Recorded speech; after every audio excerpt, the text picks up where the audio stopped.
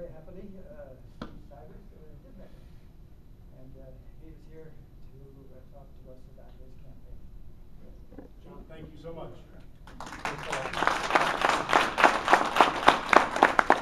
Good evening. I appreciate everybody coming out on a night like this. I know you couldn't be at home with your families, and I appreciate you coming out and spending a little time with me, and I'm happy to chat with you a little bit. I thought I'd just tell you a little bit about my background, who I am, a little bit about what's going on in Washington, D.C., and why I'm running for Congress. And I appreciate, again, the chance to be with you today. Again, my name's Steve Stivers. I grew up in a little town in southern Ohio, a town a lot like Richwood, a little town called Ripley, Ohio, right on the Ohio River. Had about 100 people in my high school, in my graduating class. About 2,500 people in the town, a great little town, river town. There in Ripley, I was in 4-H, showed horses. I was a Boy Scout, worked hard, became an Eagle Scout, was in the marching band, played baseball, played a little basketball. The great thing about a little town is you get to do about anything you want to do, and so I got a chance to experience a lot of things. Then in 1983, I had a chance to go to the Ohio State University, so I moved to Columbus to go to Ohio State, and have been in Columbus ever since. Central Ohio is really a great community, and including Madison and Union counties, and I've really enjoyed spending my life there and growing my family up in this area. It's got great values. While I was in college at Ohio State, I made a couple decisions that impacted the rest of my life. Number one, I joined the National Guard. I enlisted in 1985. I've been in the National Guard ever since.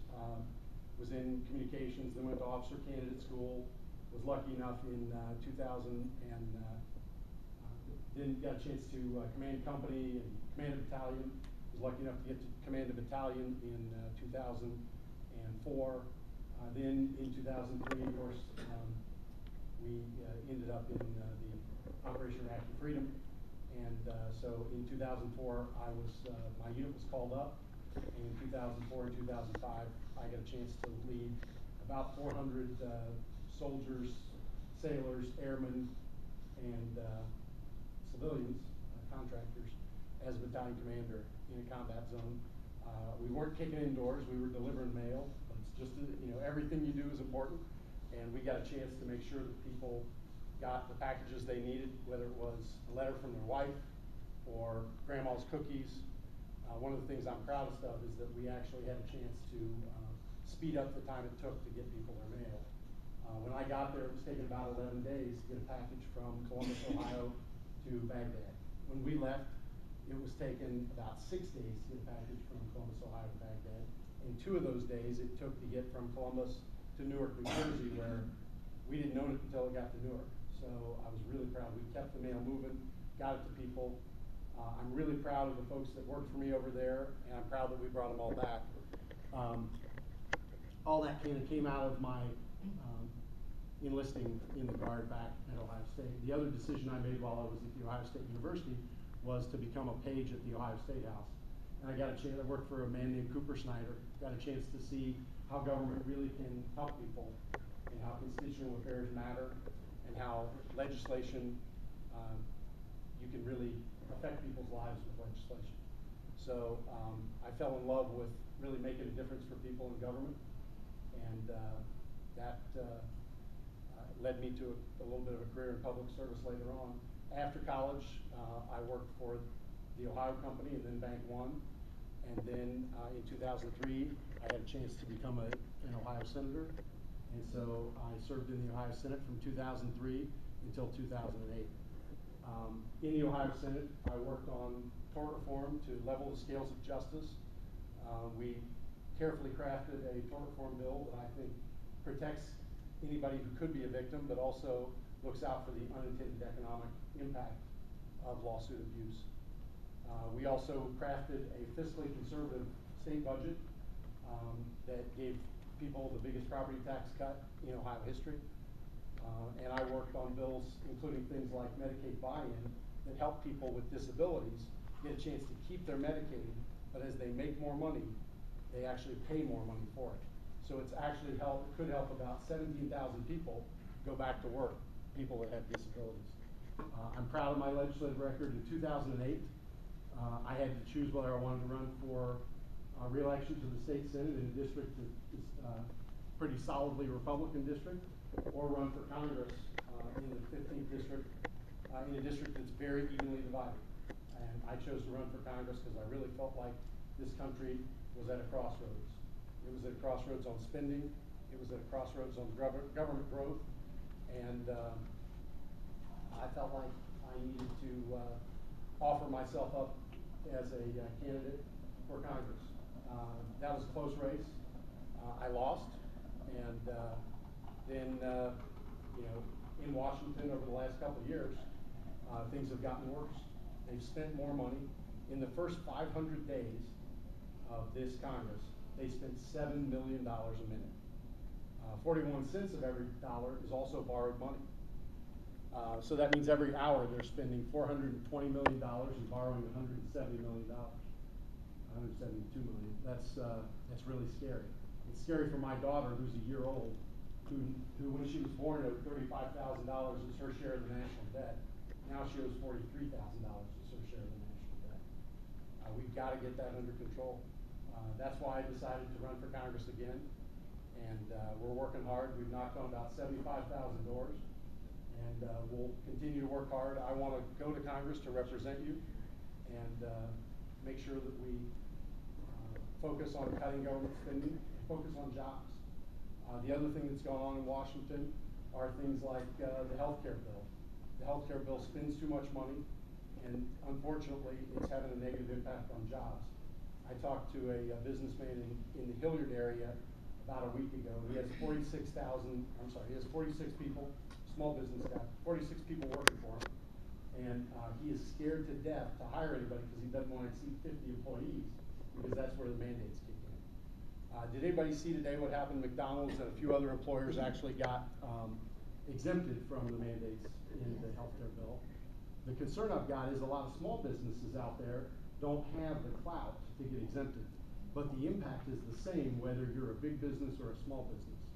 And so it's going to lead to people potentially losing their insurance. And the other thing I've heard from a lot of people is it's increasing their cost. And when they get their renewals this year, and I don't know if any of you have gotten your renewals, they're seeing one of the reasons that their renewals are going up, and you're seeing rates go up somewhere between 8 and 40% depending on who you are. One of the reasons is because of this healthcare bill.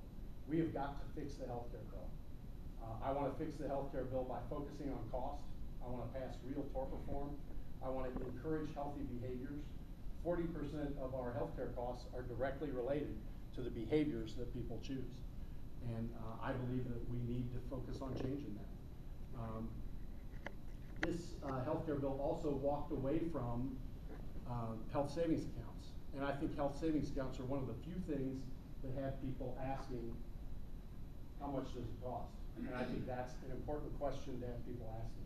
So I'm convinced we've got to expand that and not cut back on that. I also think we have got to focus on getting rid of some of the unrelated provisions in the healthcare bill.